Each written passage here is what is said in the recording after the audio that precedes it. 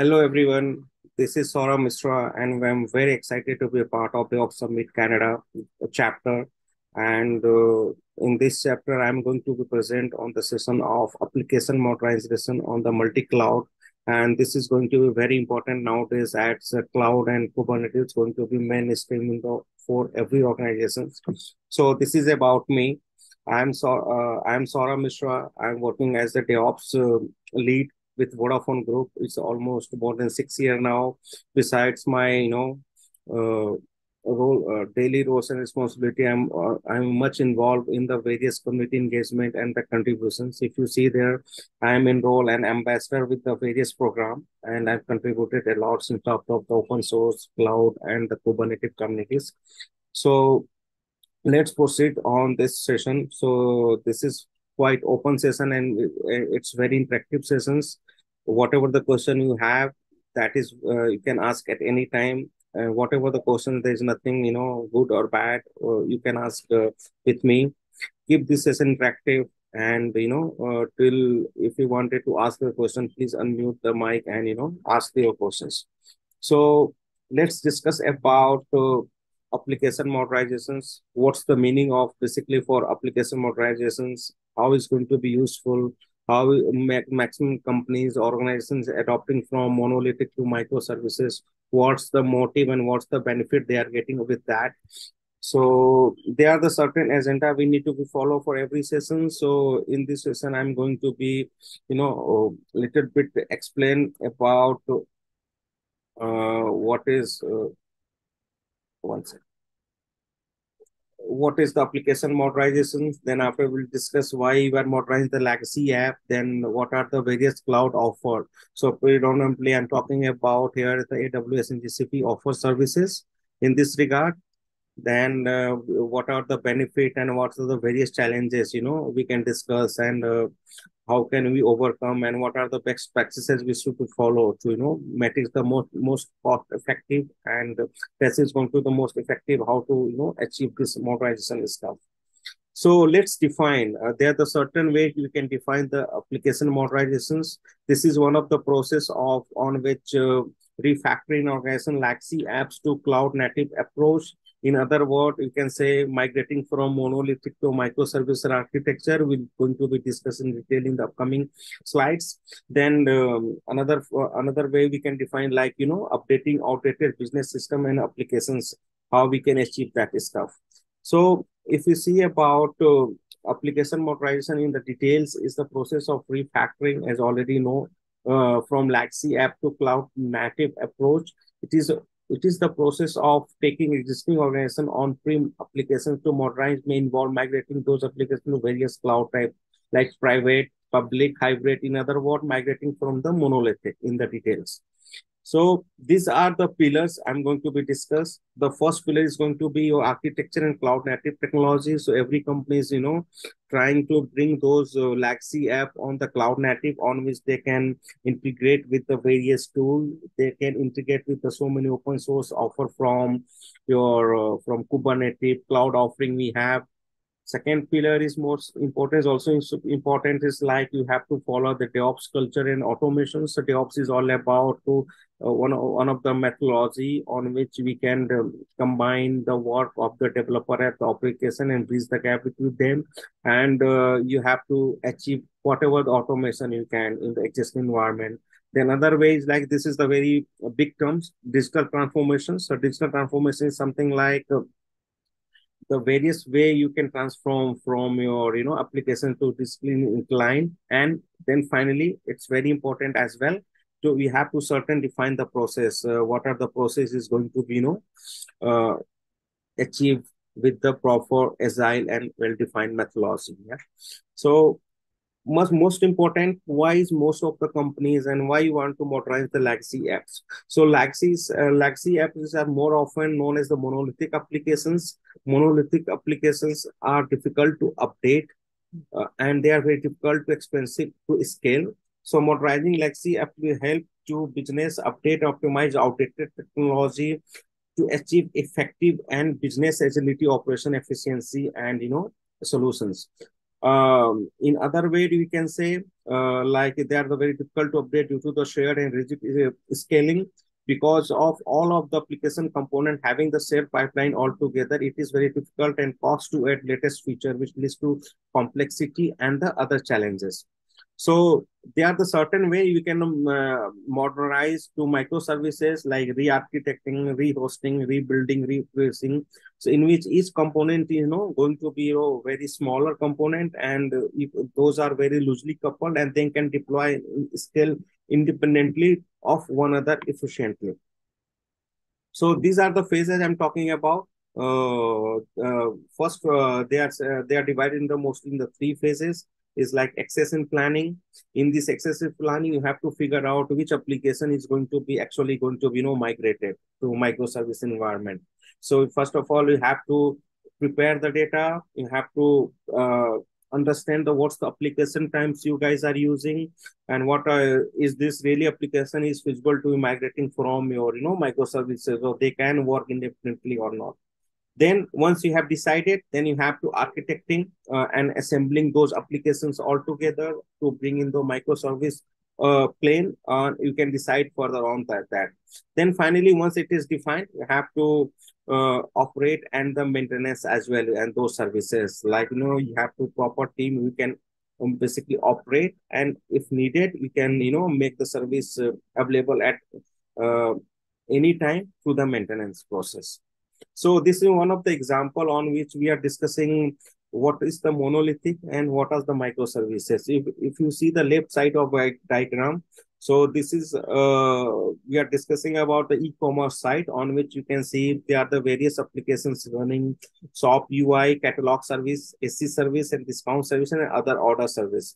So all the client in the monolithic diagram we're talking about, all the client request is hitting on the load balance, particular load balancer, and that is finally go to the various application, and those application is getting the data from your database servers where it is hidden. And this is quite complex. If you wanted to change any particular parameter for any of the applications, so then in that case, what you have to do, you have to bring all the you have to understand the complexity and correlation with the different all the application together, and then it's uh, do the change as required. But it is going to be very time consuming, and this is not the best way you can achieve. But in the microservice architecture, if you see, they are the client request is gathering from the API gateways. API gateways is discussing about we are interacting with each and different microservices.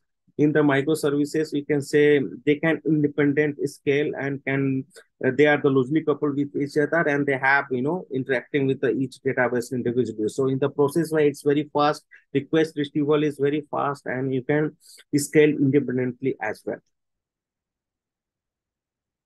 Yeah, so we are going to be discuss about a different offering from different cloud vendors. So I'm just going to be discuss about mostly on the AWS and GCP for application modernizations. So in this diagram, if you see on these slides, we have just figured out 5 to 6, but there are the so many services. It is going to be useful for bringing those legacy apps to modernizations. If I'm talking about mainly, the AWS Lambda is another one on which you can run the code without thinking about the servers. Another one is about Amazon API Gateway that is not listed in this gram, but let me explain. This is one of the service on which you can build, deploy, and manage the API. Besides application app sync, app sync is all about accelerate your app development with fully managed and scalable GraphQL APIs. AWS Amplify is to building, deploy, hosting, manage scalable web and mobile applications. Then we have the code deployment and code pipeline to automate the code deployment altogether process. We can use the Amazon Aurora, is basically the one of the best or high performance managed relational database engine. Then we have the Amazon ECS and EKS, on which you can rely on the high secure, reliable, and scalable to run the container application. Another one, you can run the Kubernetes application without operating your own Kubernetes clusters. And this is whole totally managed service offer for Kubernetes from the Amazon. Then we have Amazon SAG on which you can build, train, and deploy machine learning models at any scale. And then finally, we have DynamoDB. This is one of the best NoSQL database we can rely from the AWS. Uh, Beside this, we have the AWS application migration service as well, on which you can automate the application migration and modernizations. Then we have AWS Server's application repository, on which we can discover, deploy, publish, service, place application along with that. Uh, then we have another offer from the AWS Cloud.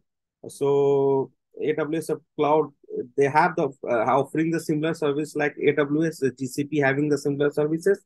But yeah, but they have the one of the CAMP is there. CAMP is basically Cloud App Modernization Program, on which we have the end-to-end framework to help guide organizations through their modernized journey by accessing where they are today and identifying their most effective path forward on this way. GKE and POST is similar. GKE is something like you can say is similar with the AWS EKS. This is all together to manage Kubernetes orchestrations offer from the Google Cloud. Along with we have the Anthos.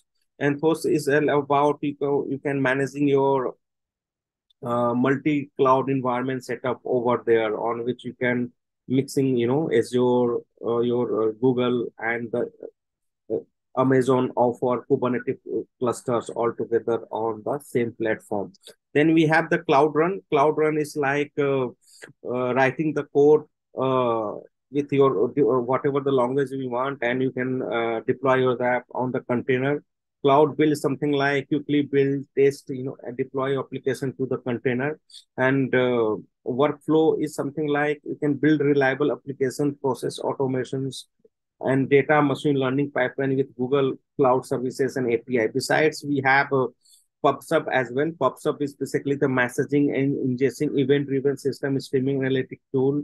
Then we have the Google Cloud Deploy, delivery continuous Google Kubernetes engine and host. So I will also written a few blogs on particular on the AWS and GCP. I can also mention reference link as well.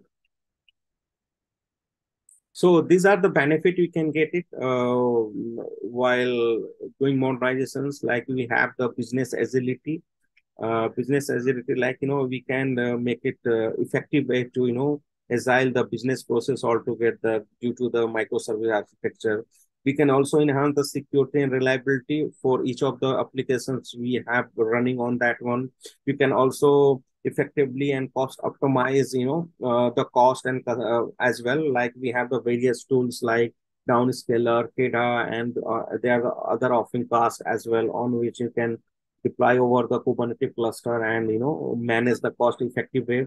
We can streamline and homo the whole infrastructure altogether with the microservice architecture. And finally, yeah, we have the effective deployment as well of resources. Like you can, if you want for any particular application or for the particular microservices, you can deploy your deploy your do the deployment of the particular service very very effective way. The next slide is all about the challenges. Like it's not very easy to to achieve this modernization benefits. You have to do a lot of access planning, along with there are the various challenges encountered as well. First of all is like outdated and legacy system, on which is very difficult to figure out basically which application is going to be part of is going to be migrated, which application is going to be not migrated. So it's very difficult to figure out. For that, we have the proper understanding of the application, as well as the whatever the technology we are going to be used for modernization is also very good understanding of that technology as well. Second one is most important is like the knowledge deficit, like we don't have very skill resource. We can overall having the good access planning and of all monolithic application, and to how we can migrate to uh, modernization or microservices. So this is one of the biggest challenge I have observed. Third one is like certain in some cases we have don't have the proper budget to to bring those services in organizations we are part of. Second one, and the most challenging was the data silos, like, every groups in the within the same organization using the different set of databases. And we don't know about the data, database and what type of data connectivity they are using. So this is being the silo within the in the single organization. So this is one of the most I can say is the one of the best challenge I have faced. And the last one is the data migration. So we have to also figure out which database, what type of migration services and tool we are going to be, choose. So this is one of the tools we have to select very efficiently and effectively to achieve this whole process of migration, in particular in terms of data. Then these are the best practices I'm talking about. First of all, adopt and re-architect of microservice distributed applications, along with prioritize the application to modernize first. Don't think about all the application is going to be, modernized, but yeah, you have to prioritize which type of application and which are the basically, first most is going to be a part of your, migration program. Then third one is the data migration design parameter. For any migrations process, you have to define and design your complete picture, the process is going to be migrated for those applications. And these are the reference links, like you can over there. I have written few of the blogs as well on which you guys can refer over there. And I have written the blogs on procurement AWS offer services for modernization as well as for Google Cloud. Then these are the reference links you guys can use and reach out, and you can reach out of any medium over the LinkedIn and the medium, so we can or we can ask your question in the chat box as well, so I can, whenever I get the time, I will answer those posts as well.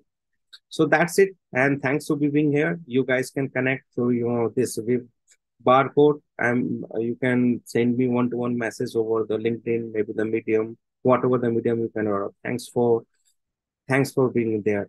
Have a good day.